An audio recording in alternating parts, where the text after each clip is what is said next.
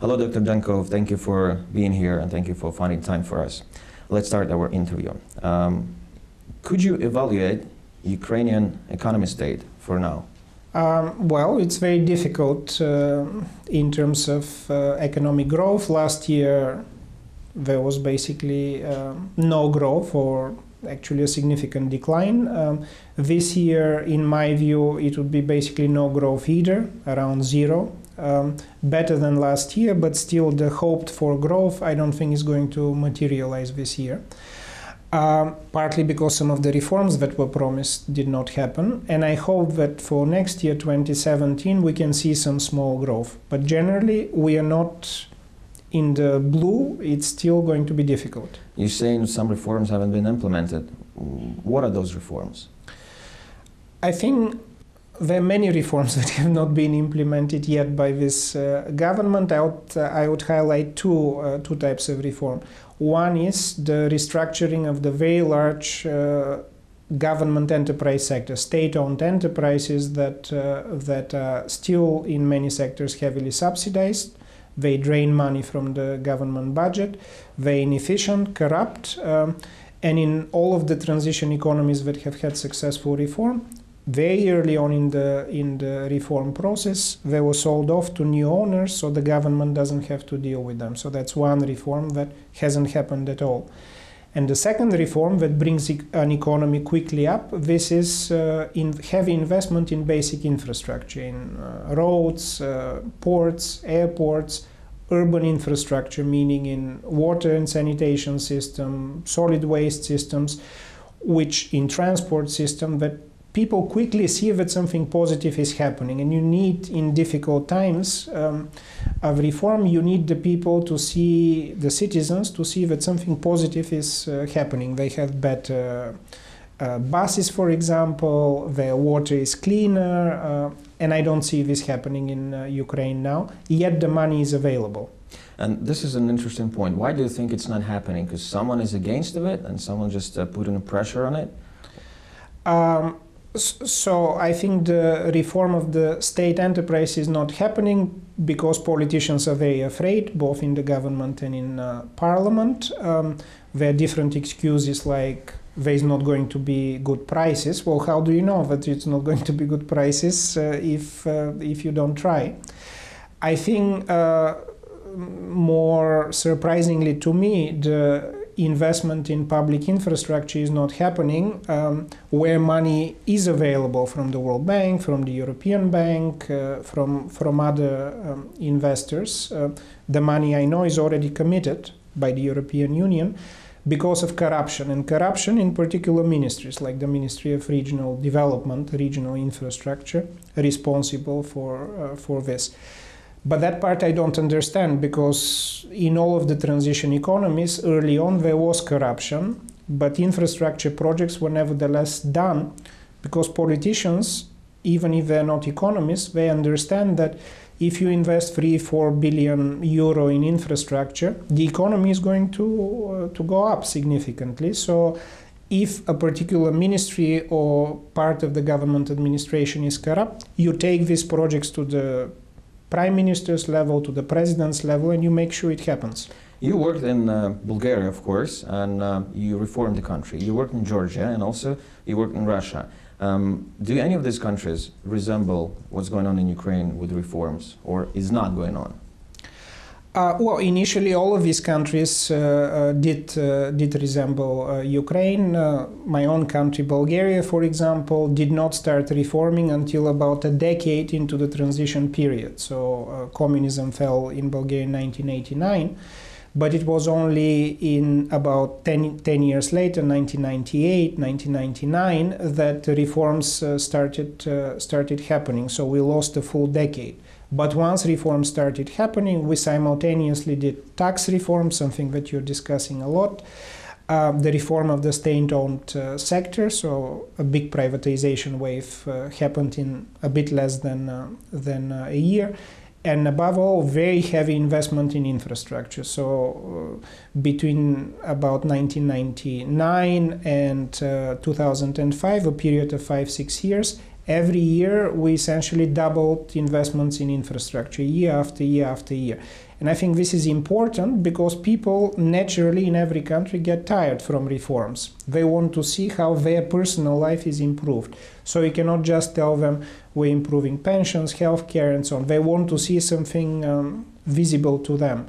And that's, as I said, mostly they see that the buses are cleaner and newer, that their water is cleaner, so they don't have to worry about diseases and so on. They need to see something very practical, not just some big economic reforms. And how do those countries, how did they get the money to implement reforms? Mostly from institutions like the World Bank, the European Bank, that have large infrastructure projects, a lot of experience in our region. At this stage, interest rates are actually very low in the world, so Ukraine actually can benefit from investments and money that are virtually free, in the sense that you don't actually pay significant, if anything, interest rates. So this is a very good time to invest in this basic infrastructure that first directly goes into higher economic growth. But secondly, as I mentioned, it is seen. So within literally months, you can see better public services. And the population says, this government is more serious about me, about improving my life, and not just some reforms that don't directly relate to me. Could you name a couple of reforms in Ukraine that you see as visible? I think there has been a lot of discussion on tax reform, both that some of it has happened and that it's not radical enough. It's still a step. The reform that was proposed by the finance minister, to me, is a positive step. It always can be done better, but at least they tried and something positive happened. Some of the reforms in the energy sector, painful at first with increased gas prices, but necessary to remove the high corruption in the energy sector. But there are, of course, many reforms that we don't see. Some of them are difficult, like the reform of the state-owned enterprises. And we see that the biggest reformer in that regard, the Minister of Economy, basically got too tired fighting. But as I mentioned, there are also some relatively easy reforms that actually give you political capital. So they increase your popularity, like investment in social infrastructure. And I really do not understand why either the Prime Minister or the President is not focused on this. They would get more popular if this actually starts going. Do you think that Ukraine owes too much money for world institutions like World Bank, for example, or any other creditors, that's how we call them? This has been a discussion here, and your finance minister has discussed this topic last year with some of the creditors, that there is a very large debt burden and some of it should be forgiven. I agree with Minister Iarescu that both the large institutions, the European Union, the United States, should help Ukraine in this difficult period to forgive some of the debt. It has happened in other countries, so there is a lot of... Did it happen to Bulgaria? It did happen to Bulgaria precisely in the period in the late 1990s, when Bulgaria had actually a very similar debt burden to what Ukraine has now. About 100% of gross domestic product was our public debt. About half of it was forgiven. So there was about a year of negotiations, but in the end about half of it was forgiven, and that greatly helped the economy. I think it should also happen in the case of Ukraine.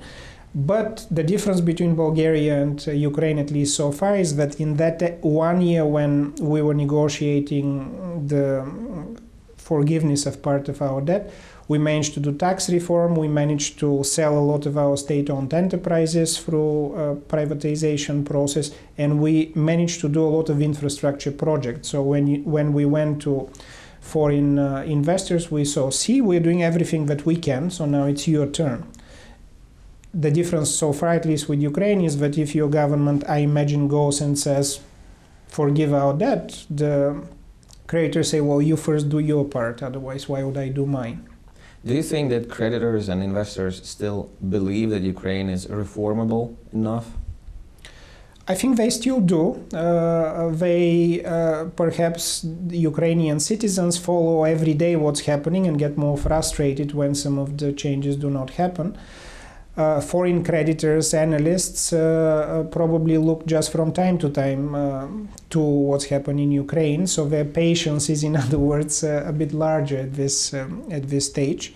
But they do see more political uncertainty lately. They do see the absence of reform in the state-owned enterprises and some problems in the energy sector.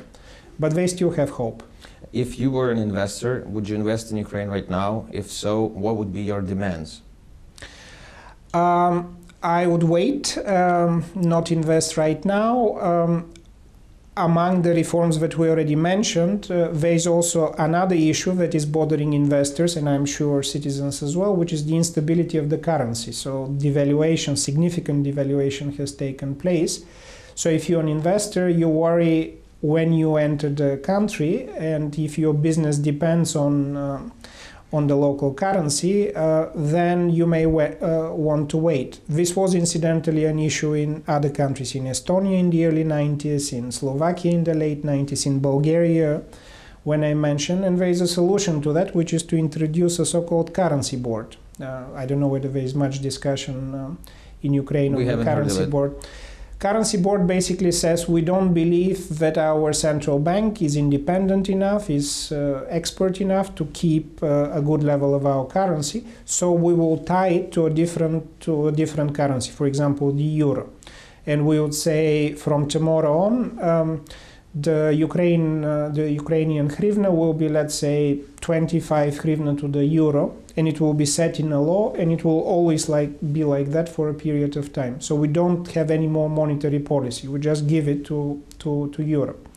What this does is that if I'm an investor, I automatically know that inflation here will be the same as inflation in Germany, roughly speaking. And then I'm a lot more at ease to invest. I know devaluation is not going to happen after that. But this is a beneficial point. What is the worst point of this idea? Well, first, a number of countries have done it. So again, there's a small benefit to being a late reformer, like Georgia was 10 years ago, and like Ukraine is now, that you can look around the region and say, if a new idea comes, is it crazy? So is it like something that we came up with? Well, currency boards were introduced in Estonia, Latvia, Lithuania, Slovakia, Bulgaria, Slovenia. So there's a number of countries that have done this. You can see what they've done. The positive part is that, as I mentioned, there is no inflation. Inflation immediately goes to zero or very, very small. Foreign investors start coming, so foreign direct investment very rapidly increases. There is a potentially negative part of this if Parliament is, let's say, not very clear on how long you need to keep this, and suddenly decides within a year or 2 years that this is not a good idea. Let's go back to the previous arrangement. And if there are signals from parliamentarians or from the governments that this is uncertain, it doesn't actually have any of the positives. On the contrary, you've managed to kill inflation, but the uncertainty also kills future economic growth. So you have to be very committed to it, and once you implement it, it has to be very clear that it stays for a long period. You were one of the co-founders of Doing Business Rating. Just for us to know, how did it happen that you created that thing? It's happened nearly 15 years ago. I was already working at the World Bank for a few years, and I had worked in a lot of former communist countries, starting with Slovakia, the Czech Republic, Hungary, Romania, Georgia, and so on. And it started occurring to me that when you do significant reforms in tax, in pension reform, healthcare reform, and so on, many of these reforms are actually not immediately obvious, or maybe they're never obvious to a large part of the population. They don't see their benefits quickly. But if you want to do them, you need to show some reforms where the benefit is almost immediate. They can understand it. So we started with the simplest of all, how to start a new business. Many people think of starting a business in any country, and many actually in the end do start a business. So what we thought is, let's make the process of starting a business as easy as possible in many countries in the world and show it, start talking about these reforms to politicians.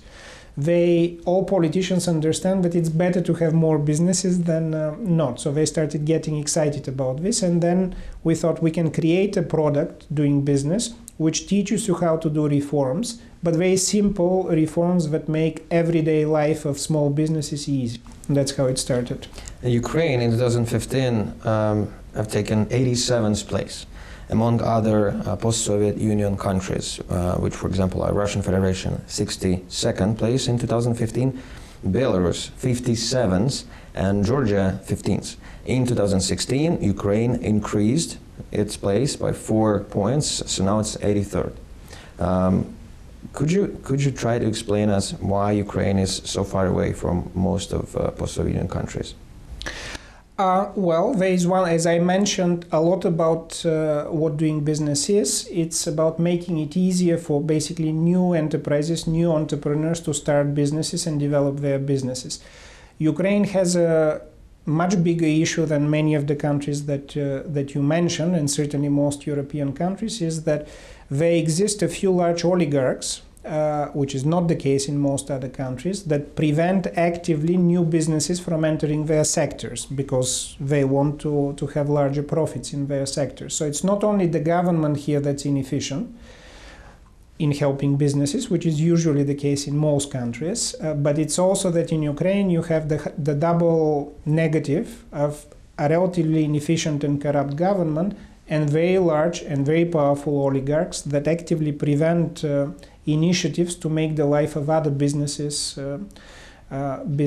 easier. And in that regard, there is a paradox. I get often asked why, let's say, a country like Belarus or a country like Kazakhstan actually is reforming on doing business, given that, generally speaking, these are not very democratic countries. And the answer to that is, yes, they have some issues with democracy, but nevertheless, the government wants some business activity, some economic growth, and there are not powerful oligarchic groups that prevent that from happening. So if the government in Belarus decides we want to reform, they actually do it. Well, in the case of Ukraine, as I mentioned, we have to deal both with better efficiency in the government, but also reducing significantly the power of oligarchs. Did the fact that we applied the agreement of association with the European Union, did this have any effect on the doing business ranking for Ukraine? It should over time, not yet because this is relatively recent, but European part of the laws that Ukraine has to adopt to become a full member of the European Union actually affect doing business rankings in the sense that, let's say, in the commercial dispute resolution in the courts, which is one of the indicators in doing business, or in investor rights, investor protection, part of what Ukraine has to go through in essentially making Ukrainian laws similar to European laws, it would have to adopt laws that are more investor friendly, that give more opportunity for quick and efficient resolution in the courts for everyday business, for the average business person. So yes, it will have an effect, but hopefully it will be seen in the next 1 or 2 years. Could you try to evaluate benefits and negatives from signing the association agreement with the European Union for Ukraine? And maybe there are some examples that you can mention, for example, for Bulgaria or Georgia.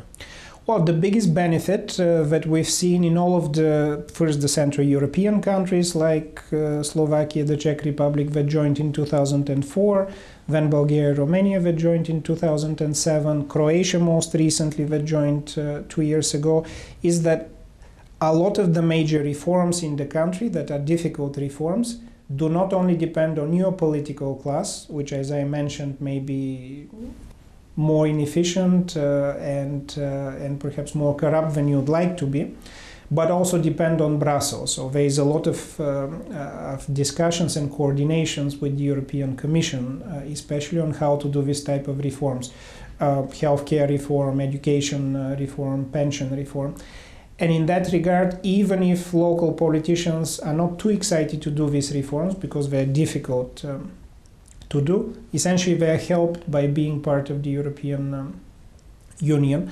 We've also seen in countries that have acceded to the European Union, that have joined, that with some difficulty, but corruption levels generally start going down. Like in Poland? Like in Poland, even like my own country, Bulgaria, it was a highly corrupt country before entering the European Union. There is still some corruption, but it's certainly a lot less than it was in 2007 before we joined. And that's because suddenly you're subject to the rules of the European Union that, for example, on public procurement of large projects, you cannot simply essentially organize it in a way that your friends or some oligarch wins all the projects. The European Union also is watching for this. So I think the big benefit is also corruption is rapidly reduced. Talking about European Union, I'm sure you're following the global news and the Brexit talks, the talks that Great Britain can actually leave the European Union. And what would happen to the European Union economy if Great Britain actually leaves? As you know, I'm currently based in London at the London School of Economics, so we do a lot of studies on this possible effect. In short, it would be bad both for the British economy and for the European economy. Britain is one of the largest economies, currently the third largest economy within the European Union. So a possible Brexit makes the whole European economy weaker, not just because of the possibility of Britain leaving, but because if one country leaves, then it opens the door for other countries saying, well, we also want to renegotiate. So I think this is the main danger, that if you have a contract and suddenly one part of the contract says, well, I don't like it, I want something else, you know, Poland can renegotiate, Spain can renegotiate, it becomes kind of a new and open process. I think this is why currently the pound sterling is falling. But so is the euro, actually. So both currencies are being hit relative to the US dollar. We have about 4 months, more or less, between now and the referendum. So I think they are going to be very uncertain months. And in that regard, Britain's politics is showing something that you're very familiar here in Ukraine, that the government itself is not on the one side. You have about half of the government actually going for Brexit and saying that it's good for Britain, and the other half, including the Prime Minister Cameron, saying that it's bad for Britain. So politics are divided even at the government level in Britain, which doesn't happen often. Let's go for another exit, which is Grexit. We've been following that for several years now. Do you see that Grexit would happen in 2016? If not, why? If yes, also why? Grexit, it's much more realistic to expect at some point Grexit than Brexit. I don't think personally then Brexit will happen. Simply, British business is by now too dependent on the European market, and we already see it in the currency exchange, as you mentioned. The Greek economy, on the other hand, doesn't have much of an influence on the European economy. So if Greece were to leave tomorrow, basically nothing is going to happen to either the euro or the rest of the European Union. So there is not such a big implication for Europe as a whole. But I still don't think Grexit will happen, because again it opens the door for other countries. Once one country leaves, and I've had many discussions when I was finance minister with other finance ministers, including the German finance minister, Minister Schäuble, who is still one of the opponents of Grexit, and his view has always been, if one country leaves, it opens the door for other countries, and then the union becomes much weaker union. So in short, I don't think that either Brexit is going to happen or Grexit is going to happen, but one is much more important than the other, the possible Brexit, and this is why all European politicians are also, you would see in the next 3 to 4 months, going to lobby hard against it. Can we talk now more about sanctions against Russian Federation, and also how hard it is for European Union economy to maintain sanctions? It's quite difficult in some economies to maintain these sanctions, which is why you hear some voices saying it's now time to not to eliminate sanctions, but to reduce them somehow. There are economies, including Bulgaria's economy, that, for example, in the agricultural sector depended very much on the Russian market. And during sanctions, suddenly you see the largest agricultural market for Bulgarian exports just disappear, and it has disappeared very, very quickly. So there are some of the Baltic countries, Latvia, Lithuania, that depended a lot on the Russian market. In Germany, there are some sectors like car producers that depend. Russians used to buy a lot of luxury cars, as you know. The Italian fashion market, just enumerating some. So there are quite a few countries that depend on Russia being a major consumer. They're clearly hurt. So far, the European Union has managed to maintain its one voice on this issue of remaining sanctions, and I think it will continue for some time to be the case. But, and I think this is an issue for Ukrainian politicians, while last year and the year before, Ukraine probably was the number one international issue for the European Union. Outside of what was happening inside, the next big topic was Ukraine. This year, it's not. This year, there are other issues that have come up. Brexit is probably number one. Migration from the Middle East and North Africa is number two. The absence of reforms in Ukraine and this general, I would say, ineptitude of the government not being able to portray change has contributed to the fact that somehow European politicians no longer think of Ukraine as much as they used to in the past. And I think this gives a dangerous signal that, well, we did everything that we could on sanctions and otherwise helping the Ukrainian government. It's not doing enough, so why should we continue hurting our sector? So you see, in the last 1 or 2 months, you see German industry, Italian industry, French industry, for the first time Dutch industry in the Netherlands starting to say we should somehow reduce sanctions. Do you personally accept this position? I think that it's not yet time. So we in Bulgaria, while we suffer, we've stayed on this view until now that we still need to keep the sanctions for some time until it's very clear that Russia doesn't have the same attitude as it has had in the past. But patience is running very, very short because the same people who support the sanctions previously were motivating this with there's a radically new government, radically new political situation in Ukraine that brings it closer to Europe. Well, we don't really see this. It's not quite happening. You are very familiar with the Russian economy as you work there and you still follow it. We are here in Ukraine usually follow the Russian economy as well because we think, it's a neighboring country and this is an aggressor, so we think it should be, their economy doesn't have to work well. So here's the question that we usually ask all our experts, geopolitical, economical, whatever. So is Russian economy being hit right now very hard, or it still can maintain itself? The Russian economy is hurting, so it's hit very hard, and it's obvious both in last year when basically the economy declined by about 4%, and then this year when the initial forecasts were for the economy to grow by about 2 percentage points, and now even the official forecast by the central bank, the Russian Ministry of Finance, suggests that the economy again is going to be shrinking by maybe 1-2%, but it's continuing to decline. Which shows that there are very significant issues there, and in the meantime the sanctions on the financial sector are hurting the future investment. So not only growth is low now, but actually it's going to be low for the next few years.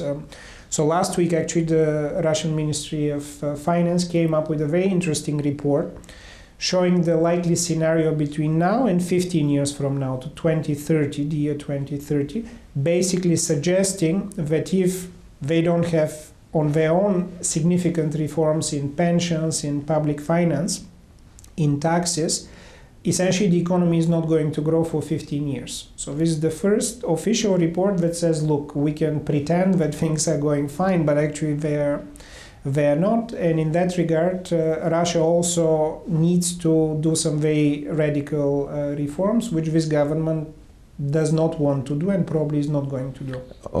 What is going on with ruble? Well, it's devalued very significantly. It was felt that this year it's devalued so much that it wouldn't continue, but actually even this year it's continued to devalue. And the main reason is that the budget, the national budget, is running a very large deficit, and it is covering this deficit by using the National Reserve Fund. And if they continue using the National Reserve Fund at the rate that they have been doing over the last few months, essentially by October of this year, so within 6 or 7 months, it's going to be all gone. So they're not going to have reserves. Sanctions prevent Russia from raising money in the US and in Europe. So the only possibility is somehow to raise money in Asia, in China and so on. But this typically takes a long time. So we can be in a situation where by the end of 2016, the Russian government has completely run out of money, even to pay salaries and pensions and so on. And this is why the ruble continues to devalue. Which investors have fled the Russian economy and which have stayed? If you know, could you please share that information? Financial investors, so investors that invested in the stock market, that invested in financial services, have nearly all fled, have left in the last year and a half. Investors that have invested in consumer industries, consumer products, starting with basic things like toothpaste, shampoos, television production, this type of investors, iPhone production and so on and sale, they have also left, because while the economy has gone down by 4 or 5% last year, consumer spending has gone down by 15 to 20%. People are not spending as much as they used to do before. So the consumer sectors are hurting as well. So the only investors that are still remaining in Russia, that are still there, are investors in the extractive industries, in forestry, diamonds, metals, this type of products where initial investment is very large. They are waiting for the sanctions at some point in time to be lifted, and they're going to stay there. Coming back to Ukraine, we talked before the program about Georgians and Ukrainian governments. So could you evaluate Georgian efforts in reforming Ukraine? First, I should say that I'm quite familiar with the Georgian reformers who worked with then President Saakashvili from 2004 to 2013, nearly 10 years. Georgia is probably the example of a country that starts reforming late and does quite a lot in a short period of time. Between 2005 and about 2007, for 3 years, they did nearly all the reforms that they've become famous for. Now part of that team is here, some in the ministry, some in the public administration, some like former President Saakashvili as governor of the Odessa region. They are trying and participating in some of the reform efforts. I think there is a lot that Ukraine can learn from them. But I think also what they are learning in Ukraine is that it's not as easy as in Georgia, because again, in Georgia it wasn't just that there were reformers in the government, is that Saakashvili's party had a full majority in parliament, and they could basically implement any reforms, legal reforms that they wanted to. While here we see in Kiev many situations where the government proposes a reform and it doesn't pass parliament or it's radically changed. So I think even people like former President Saakashvili would find it more difficult to work here. Do you think that expats in government is a fine situation, or it's abnormal and we should leave this only for Ukrainians in government? I think it's a relatively, let's say, innovative approach. So not many countries have done it, but there are instances around the world, especially in the richer countries, more developed countries, where expats work in the government and do very well. We were talking previously about Brexit, Britain, well, the central bank governor of Britain is actually Canadian, and he did such a good job in Canada that he was invited to run Britain's central bank. So there are other examples like this in Europe. Certainly there are a number of examples. Actually, in the current French government, there are 3 Spanish ministers, Spanish-born and educated and so on. So there are examples around. I think, again, Ukraine has been so slow in transition and so late in the transition process that it can benefit not just from Georgians but from Estonians, Slovaks. This cannot last for very long. It can last for some early years while the administration is changing. Ukraine has enough talented people, so you don't need to perpetuate this. But for the first 1-2 years, I think it's a good idea. And if we are finalizing, let's talk about Ukraine a little bit. What do you find the most attractive for you about Ukraine? It's a large market with fairly good basic education. So there are a lot of well-educated people. It's not an issue that you need to bring experts from outside, at least not for very long. So you have the base for a rich, prosperous, well-functioning country. And it really can happen. We've seen other countries in difficult situations like Ukraine turn it around. Just a question of changing government and politics. Thank you very much, Mr. Djankov, Dr. Djankov, actually. It's been a pleasure talking with you. Hope to see you any other time. Thank you very much.